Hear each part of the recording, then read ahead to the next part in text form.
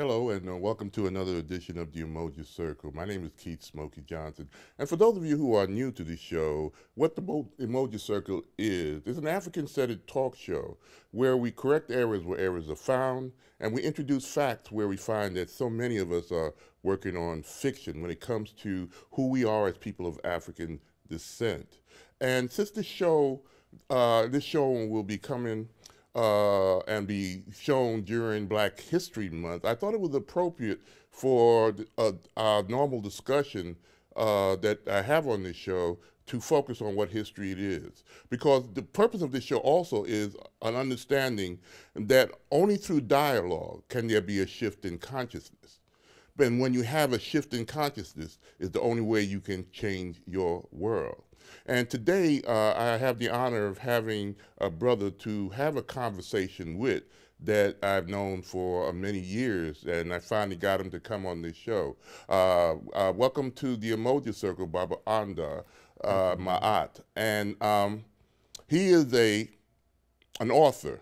He is a social activist. He's an entrepreneur.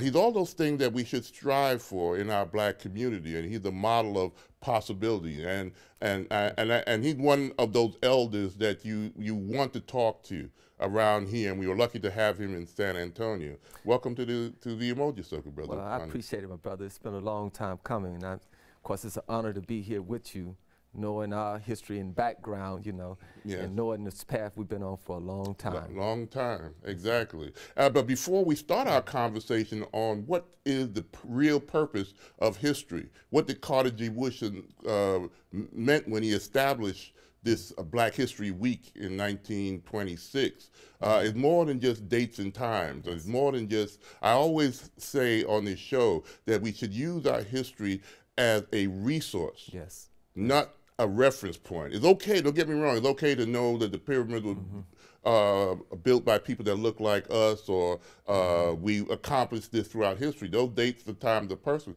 But he didn't do that just for that. Yes. And as part of our African history celebration, there are certain traditions of we as African people that Baba Anda and I always keep in mind in wherever we go. That's why I love talking to him. And one of the traditions, before you start any type of program or lecture, I know I've seen you do it as a lecturer, and I've done it on occasion in the past, we have to honor our ancestors, no doubt. Those who came before us.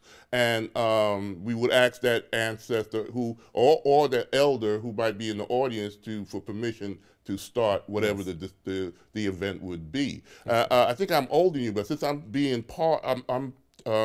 taking part in the discussion, we have no problem but ask an ancestor for permission to start our discussion on this very important, and I hope people will recognize the very important topic about what history is about. And I'm going to put an image of that ancestor up on the screen. He is Dr. John Henry Clark. Had a great influence on me, and I'm sure he had on you as an elder. But he had a quote, a very famous quote, that those who are in the African American community, those who are conscious and have been studying, are aware of. And I'm going to read that quote that has a profound effect. And it says, history is a clock that people use to tell their political and cultural time of day.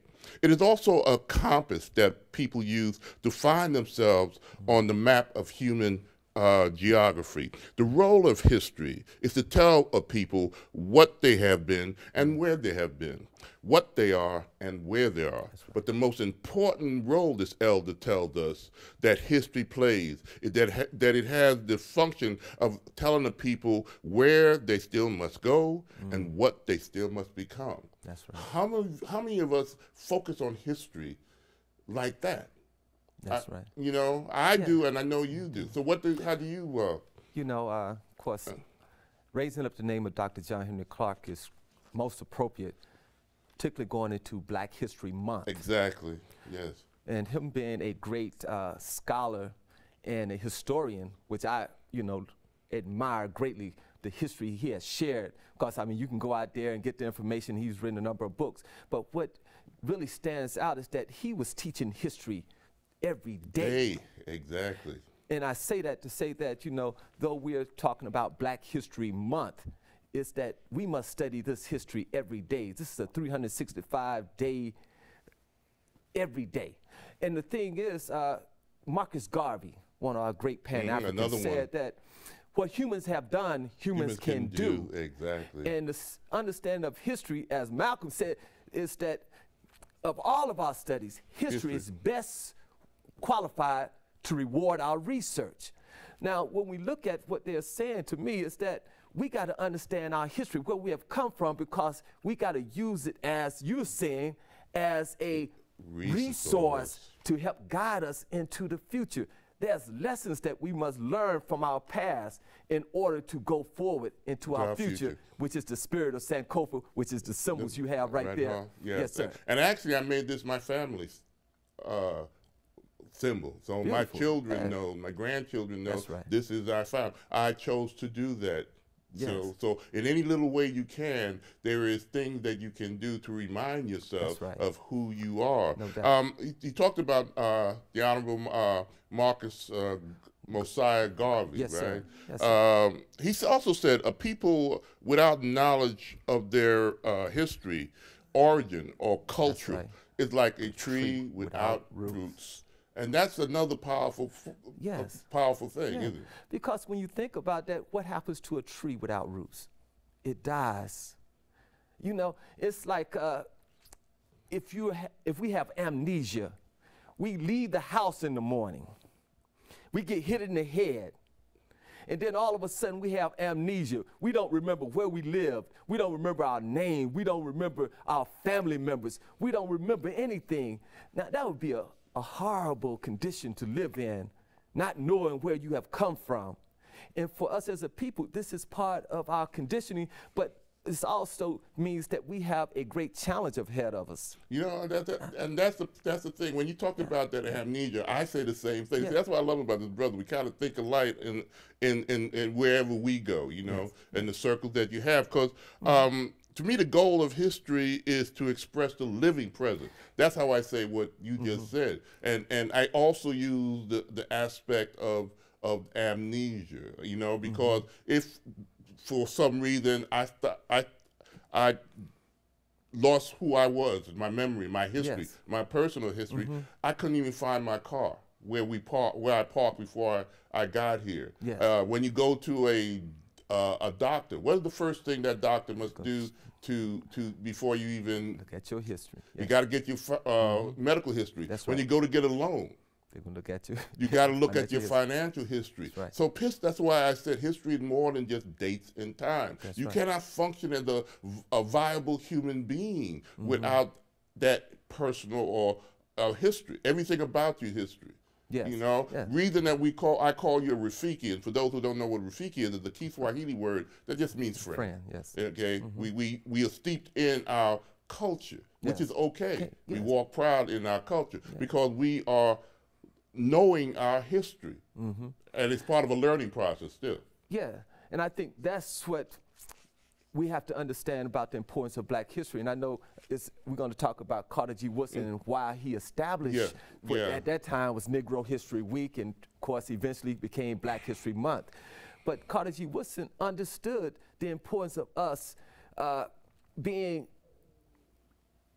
implanted in our history, understanding that we have a great history, we have a great story to tell, but more important, as Marcus Garvey was saying, what humans have done, humans can do. It tells us that what we have done in the past, we can do today and moving into the future. Know thyself is an ancient term that is on the walls of Kemet. Yes. And for those who don't know what we say Kemet, we're talking about what the Greeks call the later, you know, Johnny come lately, who were in awe of what they saw in the land of the blacks, or the Kemet Nu people, or the black people. Because, you know, when I had an opportunity in 1999 to travel to Kemet, of course, now they call it Egypt. And, of course, Egypt is in Africa.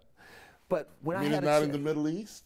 No, I think somebody tried to move it there, but it didn't happen. Well, last time I looked at the map, you're right. It's one of the 54 countries on that continent. Yeah, that very big continent. No doubt. But when I went there, I saw know thyself, but I saw the perfection, humans striving for perfection. What humans have done. What humans have done, humans can do. Yeah. So it spoke to the need of us to understand that. So now we standing in this place at this time asking ourselves, what can we do? Well, humans created the world. And I was thinking about this as, you know, I was coming here. You know, when we needed food, we developed agricultural science. Yep. Okay? And when we needed a communication system, we spoke words and then we wrote books, because that's where it comes out. The papyrus paper, you know, comes out of Kemet, Egypt. And that's where we have the first books. So we have the first mathematical books, you know, talking about the Rhine papyrus. You have the first medical papyrus, yes. Edwin Smith papyrus. Yes. So you got these books that's coming, the first spiritual books coming out of Kemet. So now we're looking at what we have done. So we can't go back there and just stay there, but we got to understand that we are the descendants of those, and what they needed at that time, they created. So ask ourselves, what do we need at this time? And then know that we have the power to create it. And all those things that you said that was created for humankind came out of the continent of Africa. Yes. You see, we are conditioned by a thing that I always call cultural imperialism. Yes. Okay? Culture is the way a people define themselves, create themselves, and introduce themselves to the world.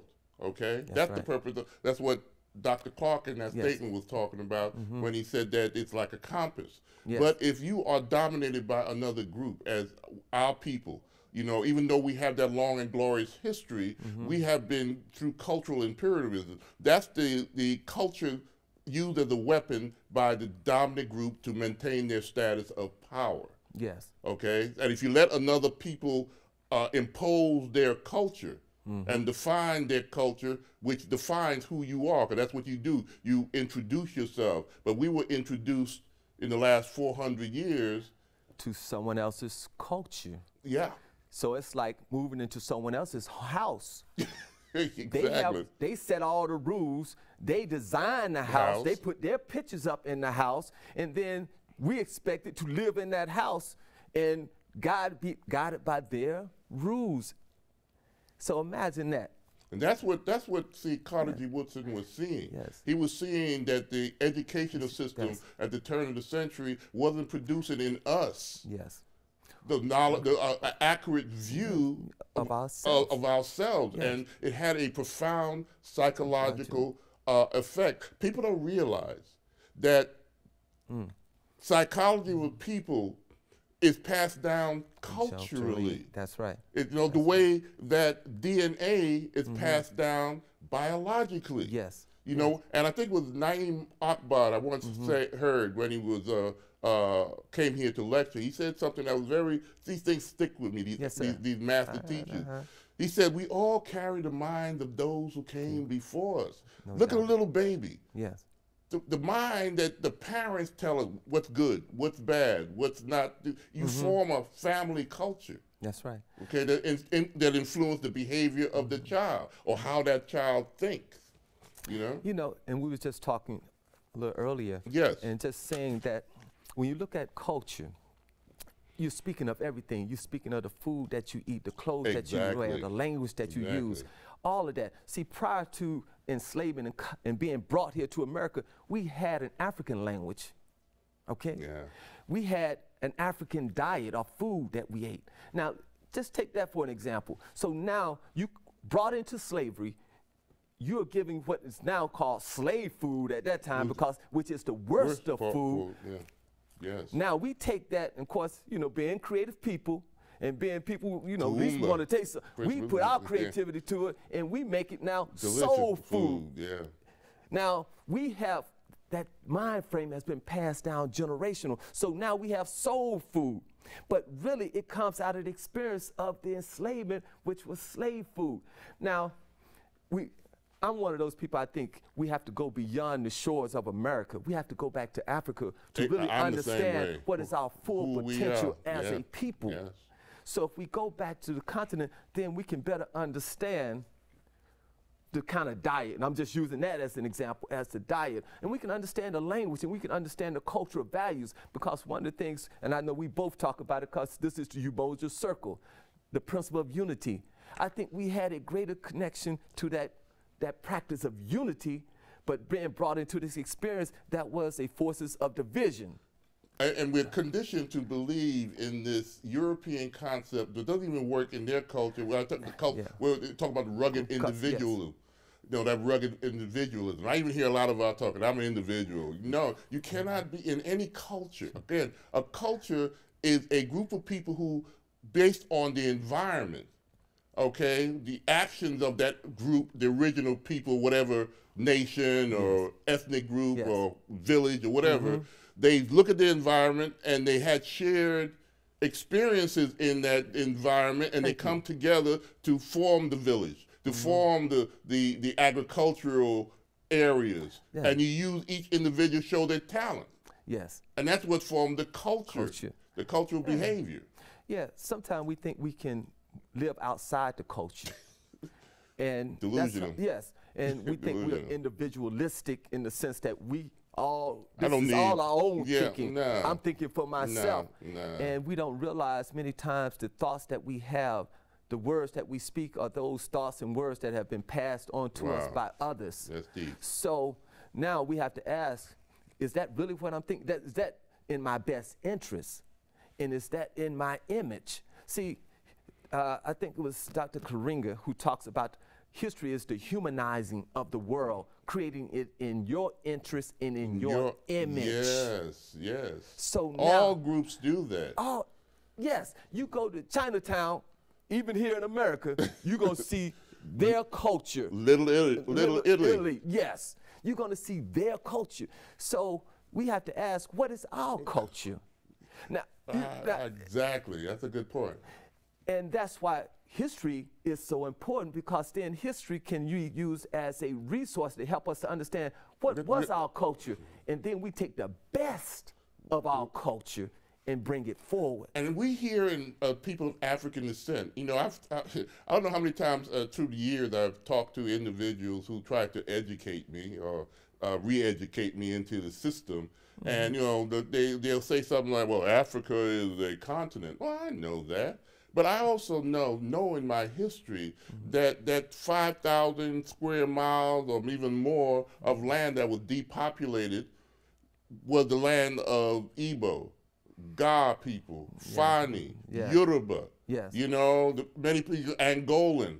Okay, and they were brought over here. They had their own unique language system, their own way of, like you said, took off their term, their own spirituality, their own religion, their own way of dressing.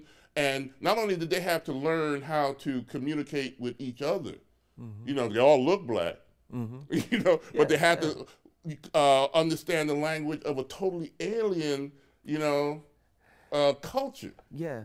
And that's a dominant culture, and that cultural imperialism of the dominant group was forced upon those. And we are the descendants of all those people. So we have the right, like you said, to choose and pick whatever we want that is, you know, is this African? And does this make me the best human and African at the same time? Beautiful. We know what we say we're African Americans, but most people are focused on the American part, whatever that is, the cultural imperialistic, where we were force fed. But what was the African part of the African American? Most people really don't know that, and that's what we're talking about when you must know who you are.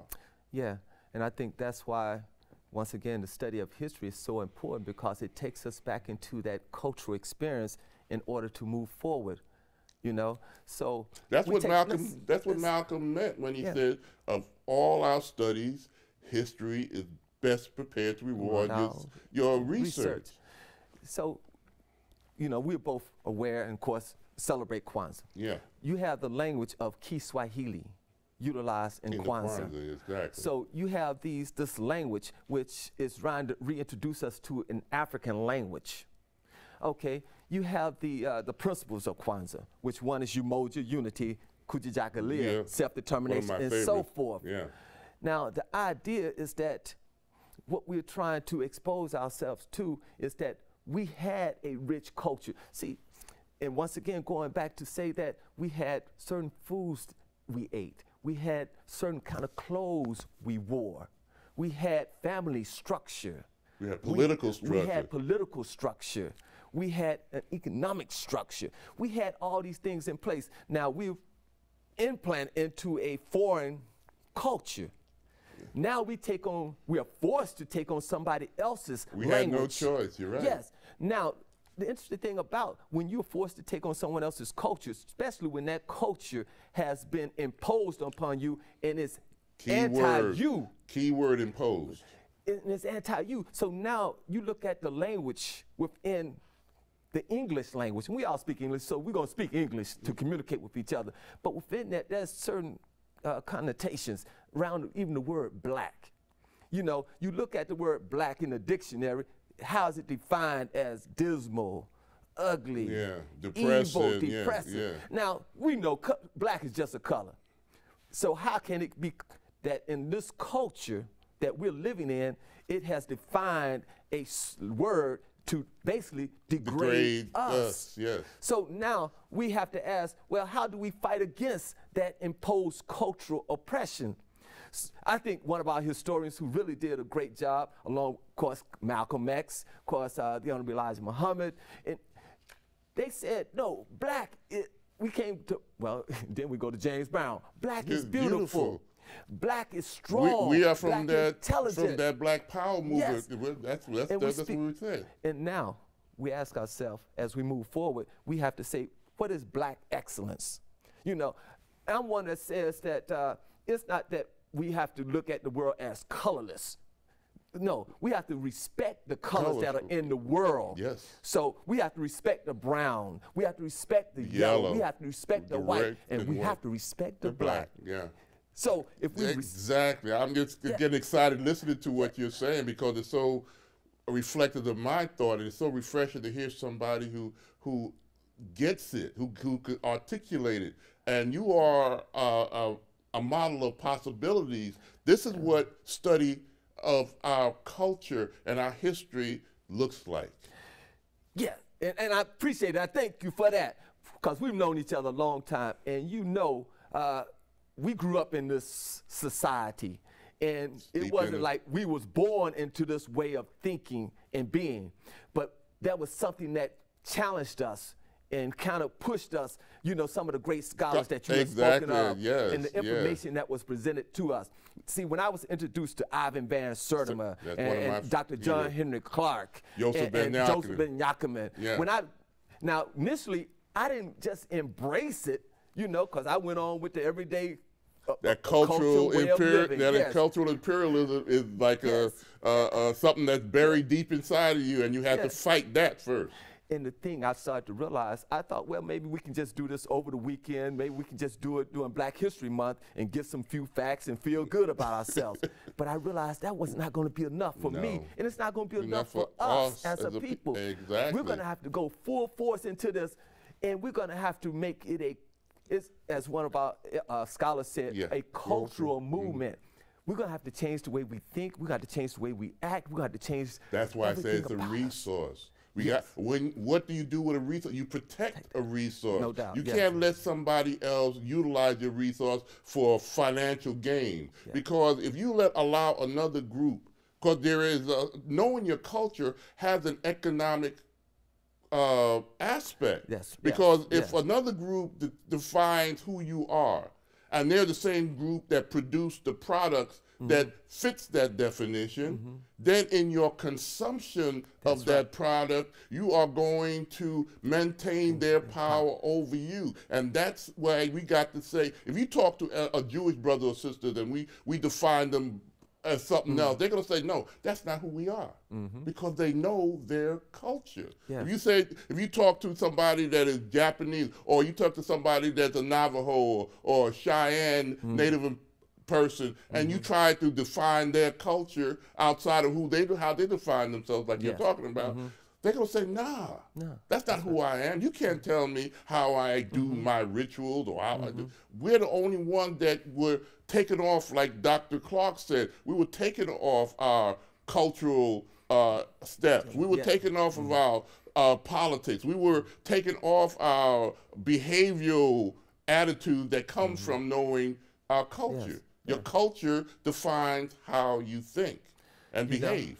It's I've heard Professor James Small Yes. speak of the fact that your culture is really the foundation of your economics. Exactly. Because once you define your culture, your economic feeds into and off of your culture. So if these are the foods that you eat, then you purchase. Let give a good example. You take a bean pie, okay? Yeah. You say, this is going to be part of our diet, all right? Now, the aspects of that is that you got to grow the beans, you got to process the beans, you got to distribute the beans, you got to bake the bean pie. And that's now, all if that's your culture, yes. Yeah. Now, somebody has to do all those steps. So you employ people to do that. Now you commit to saying, look here, if this is going to be our diet, then I'm going to buy that. You open up a bakery, and I come to you. You see what I'm saying? If we're saying that certain clothes is going to be our cultural wear, then you make the clothes. Like we got brothers and sisters on the continent of Africa making dashikis, making African clothes, making the, you know, the stole there.